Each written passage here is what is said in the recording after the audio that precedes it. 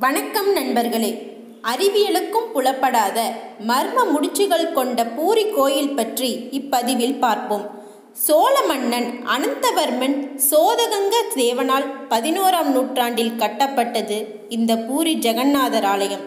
மற்ற இந்து கோயில்களைப் போல இல்லாமல் ஜெகநாதர் ஆலயத்தின் மூலவரின் சிலை புனித வேப்பமரம் என்று அழைக்கப்படும் தாரு பிரமத்தினால் செய்யப்பட்டதாகும். 12 ஆண்டுகளுக்கு ஒரு முறை மூலவரின் சிலை அதே மரத்தினால் மறு உருவாக்கம் செய்யப்பட்டு மீண்டும் பிரதிஷ்டை செய்யப்படுகிறது. கிருஷ்ணர், பலராமர் மற்றும் சுபத்திரை ஆகியோர் இக்கோயிலின் மூலவர்கள் ஆவர். பூரி ஜெகநாத் கோயிலின் கருவறையில் மரத்தாலான மூலவர் சிலைகள் உள்ளன. இதன் மூலவர் சிலைகள் முழுமையடையாமல் இருக்கிறது. இதன் பின்னாடியும் மர்மங்கள் இருக்கலாம் என்று சொல்லப்படுகிறது. 12 வருடத்திற்கு ஒரு முறை நடைபெறும் நவகலே பராபி திருவிழாவிற்கு ஒவ்வொரு முறையும் புதிய சிலைகள் வைக்கப்படுகிறது. இந்த கோயில் கோபுரத்தின் நிழல் ஒருபோதும் கீழே விழுவதில்லை. சூரியன் சுட்டெரித்தாலும் கோபுரத்தின் நிழலை பார்க்க முடியாது. இந்த கோயிலின் மேல் பறவைகள் ஏதும் பறப்பதில்லை. அதே நேரத்தில் இந்த கோபுரத்தில் எந்த பறவைகளும் அமர்வதில்லை.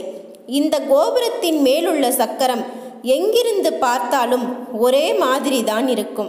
இதன் கொடி எப்போதும் காற்றை எதிர்த்து பறக்கிறது. கடற்கரைக்கு அருகில் உள்ள கோயிலின் உள் சென்றால் கடலலை கூட கேட்பதில்லை. விஷ்ணு பகவான் காலையில் ராமேஸ்வரம் சென்றுவிட்டு மதியம் சாப்பாட்டிற்கு இங்கு வருவதாக நம்பிக்கை. அதனால் இங்கு விருந்து தடபுடலாக இருக்கும்.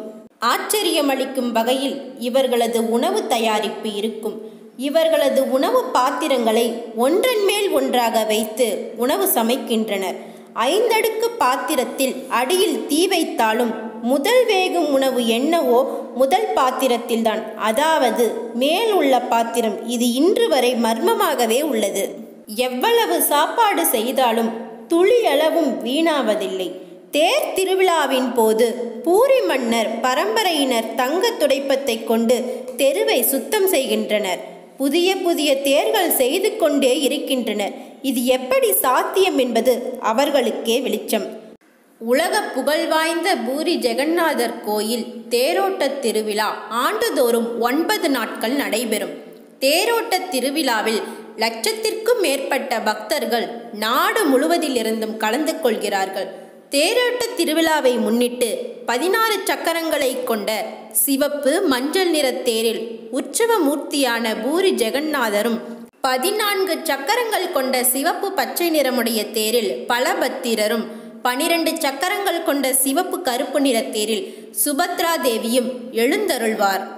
பாரம்பரிய முறைப்படி தேரோடும் ரத்ன வீதியை தங்க துடைப்பத்தால் பூரி நகர மன்னர் கஜபதி பெருக்கி சுத்தம் செய்வார். முதலில் பலபத்ரர் தேரும் அதன் பின்னர் சுபத்ரா தேவி எழுந்தருளிய தேர்கள் புறப்பட்ட பின்பு இறுதியாக ஜெகநாதர் எழுந்தருளிய தேர் புறப்படும். தேரோட்டத்திற்காக ஆண்டுதோறும் 45 அடி உயரமும் 35 அடி அகலமும் கொண்ட புதிய தேர் மரத்தால் கட்டப்படுகிறது. கோவிலின் தல வரலாறு பற்றி பார்ப்போம். ஜரா என்ற வேடன் எய்திய அம்பு பட்டு கிருஷ்ணர் மரணத்தை தழுவினார். பின்னர் அவரது உடல் ஒரு பெரிய மரக்கட்டை போல ஆனது. பூரியை ஆண்டு வந்த இந்திர தூய்மன் என்னும் அரசனின் கனவில் கிருஷ்ணன் கூறியவாறு புரிக்கடலில் மிதந்து வரும் ஒரு பொருளை கொண்டு சிலையை செதுக்குமாறு பெருமாள் கூறினார். ஒரு பெரிய மரக்கட்டை அந்த கடலில் மிதந்து வந்தது. அதை கொண்டு காவலர்கள் எடுத்து சென்று அரசனிடம் ஒப்படைத்தனர். அரசன் அந்த மரக்கட்டைக்கு பெரிய பூஜைகள் நடத்தி தச்சர்களை அழைத்து பெருமாள் சிலை செய்யும்படி கூறினார். தச்சர்களின் தலைவர் சிலை செய்வதற்காக அந்த மரத்தை உளியை வைத்தவுடன் உளி உடைந்து விட்டது. அப்போது அவர் முன்பு பெருமாள் ஒரு முதிய தச்சனை போல வேடமணிந்து தோன்றினார். அரசனிடம் 21 நாட்களில் இந்த வேலையை முடித்து தருவதாகவும் அதுவரை தான் வேலை செய்யும் அறையை யாரும் திறக்கக்கூடாது என்றும் கூறினார். அதற்கு அரசனும் ஒப்புக்கொண்டார். 15 நாட்கள் அந்த அறையின் உள்ளிருந்து உளி சத்தம் கேட்டது. எனவே அரசன் வேலை மும்மரமாக நடக்கிறது என எண்ணி அந்த அறை பக்கம் போகவில்லை. அதையடுத்து 3 நாட்கள் சத்தமே இல்லை. இதனால் தச்சர் தூங்கிவிட்டாரோ என எண்ணி அரசன் அவசரப்பட்டு கதவை திறந்து விட்டான். உடனே தச்சர் கோபமடைந்தார்.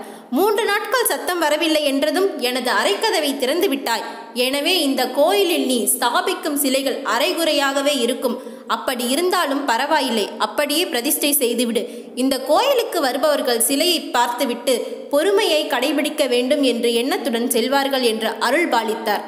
அந்த அறையில் வேலை முடியாத நிலையில் ஜெகநாதர், பலராமன், சுபத்திரா ஆகியோரின் சிலைகள் இருந்தன. அந்த சிலைகளையே அரசர் பிரதிஷ்டை செய்தார். இந்திர தையுமாவின் காலத்திற்கு பிறகு அவர் கட்டிய பழைய கோயில் பாழடைந்து விட்டது. அதன் பிறகும் அந்த இடத்தில் பல கோயில்கள் கட்டப்பட்டன. அவற்றையும் கடல் மூழ்கடித்து விட்டது. தற்போதைய கோயில் ஏறக்குறைய கிபி 1135 அரசர் அனந்தவர்மனால் துவங்கப்பட்டு 1200ஆம் ஆண்டில் இவரது பேரன் அனங்காபி மாதேவ் என்ற அரசனால் முடிக்கப்பட்டது. இது பஞ்சரத முறைப்படி அமைக்கப்பட்ட ஆலயமாகும். இவ்வாலயத்தின் மேற்கில் 8 உலோக கலவையால் செய்யப்பட்ட நீலச்சக்கரம் உள்ளது. ஆலய கொடிமரம் ஏழைகளுக்கு அருள்பவன் என்னும் பொருளில் பதீத பவன் பாவனா என்று அழைக்கப்படுகிறது. இவை இரண்டையும் வணங்கினாலே ஜெகநாதரின் அருளை பூரணமாக பெறலாம் என்கிறார்கள். ராமாயணத்தில் ராமபிரானும் மகாபாரதத்தில் பாண்டவர்களும் இங்கே வந்து வேண்டிக் கொண்டதாக புராணங்கள் கூறுகிறது. பூரியில் கருமாபாய் என்ற பக்தை வசித்தாள்.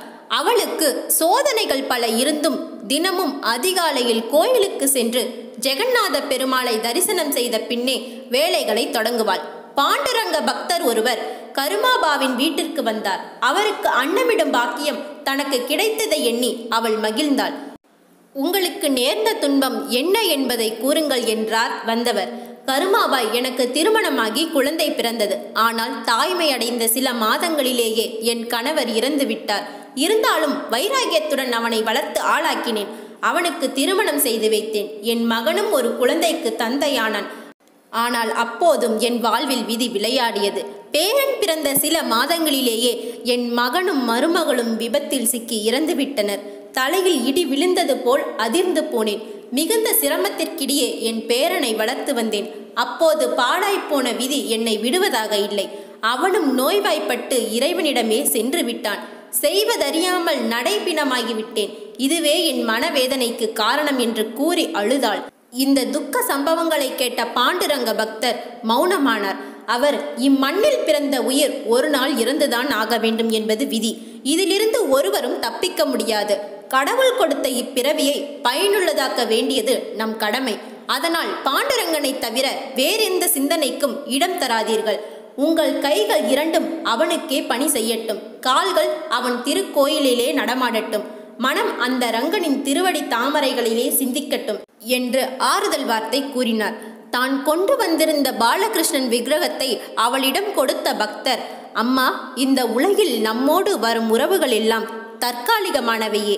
இந்த நீலமேக சியாமல வண்ணனே நமது நிரந்தர உறவினன்.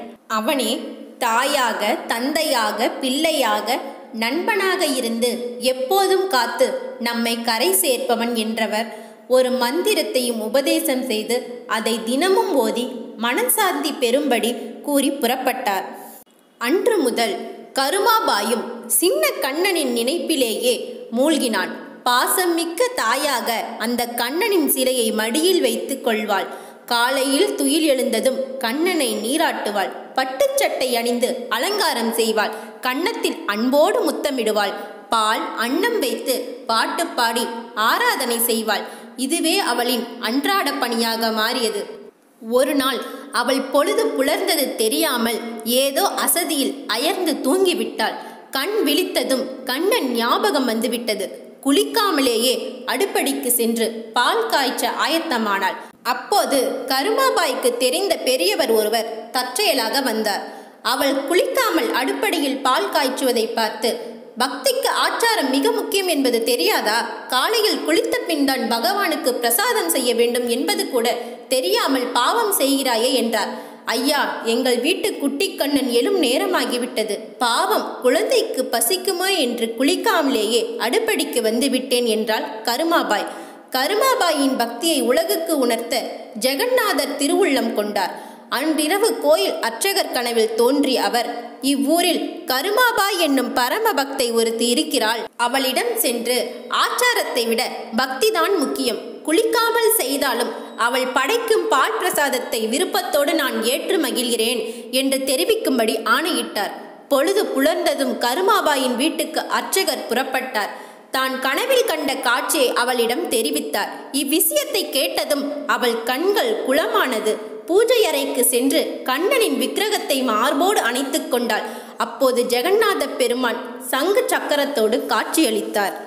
இவ்வாலயத்திற்கு செல்ல போக்குவரத்து வசதிகள் என்று பார்க்கும்போது புவனேஸ்வரத்தில் இருந்து 60 கிலோமீட்டர் தொலைவில் புரியில் உள்ள இவ்வாலயத்திற்கு செல்ல மும்பை, தில்லி, கொல்கத்தா, சென்னை, பெங்களூர், அகமதாபாத், ஹைதராபாத் போன்ற முக்கிய நகரங்களிலிருந்து தொடர்ந்து வசதிகள் உள்ளன.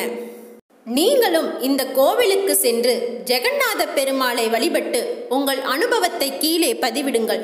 இன்னும் இந்த மாதிரி பல அரிய தகவல்களை பார்க்க நம்ம சேனலை சப்ஸ்கிரைப் பண்ணிக்கோங்க. அப்படியே பக்கத்தில் இருக்கிற பெல் பட்டனை ப்ரெஸ் பண்ணிக்கோங்க. இந்த வீடியோ உங்களுக்கு பிடிச்சிருந்தா லைக் பண்ணுங்க, ஷேர் பண்ணுங்க, கமெண்ட் பண்ணுங்க. நன்றி.